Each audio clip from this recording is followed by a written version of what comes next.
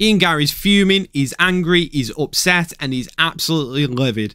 And he's livid with Rampage Jackson after going on MMA Hour with Ariel Helwani. He said some things about Ian Garry. He called him a cook. He forgot his name. And he said he was scared to go on his podcast due to being made fun of. And he also asked if his wife has boyfriends. And Ian Garry's responded by video. So we're going to take a look at that now. Quinton Rampage Jackson went on Ariel last night and spoke about how I turned down his podcast because I was afraid of being made fun of. I've got the cunt on Monday of fight week. I've got him in like 4 days. I'm on his podcasts. And he goes on, he calls me a cook, and he's, Ian the cook, he didn't even know my name, and he's like asking Ariel, does his wife really have a boyfriend? No, you thick cunt. No. Because you're believing absolute bollocks and lies from other people. Imagine running a podcast and not knowing who your next guest was. Imagine being that fucking stupid and then going on Ariel and speaking about it. Well, I can tell you one thing. Yeah, definitely not having me on now because you're a fucking idiot and chatting mad shit. Good luck, take care. I wish you nothing but fucking fuck off. You can see by the number of handshakes that Ian Garry's doing that he's absolutely livid. I think it's fake. I think he's just playing up for the cameras. But he's denying going on Rampage Jackson's podcast now, which I think is a bit of a soft reaction to what he actually said. We'll play what Rampage said in a moment. But yeah, I think it's soft.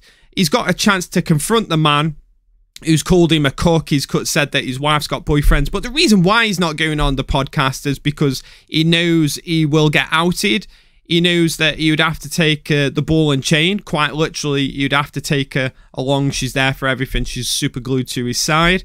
And he knows that he'd have to take the 10 boyfriends with him as well. So I don't think he wants that public embarrassment. He's avoiding it.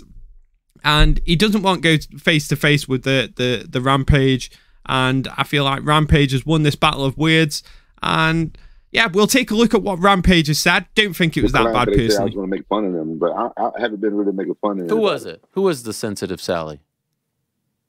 Honestly, I can't remember his name. They declared, but I think it was that guy that what's his name? Ian. I think he's come. I think they finally got him on. He didn't want to come at first. What's his name? Ian the cock. I don't know. Ian McCall. Ian with the wife that's come on. Ian Garry. What's his name? Oh, Ian Garry. What? I'm not going to make fun of him. Yeah. Well, you know, it's tough. Is that true though? His wife got a boyfriend? No. That's not true. That's rumor too. Classic Rampage there.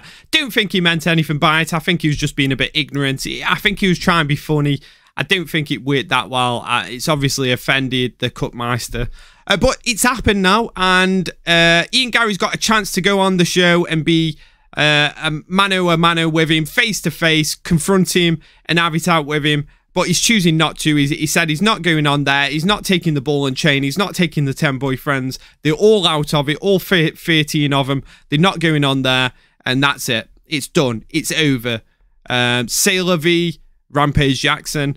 And that's me. I'm done. See you in the next one. Thanks for joining. Bye. Here's to the fighters, the fans on the game. Here's to the blood, sweat and tears and the fame. And here's to Az and Key, ready to go on the brutally honest MMA show.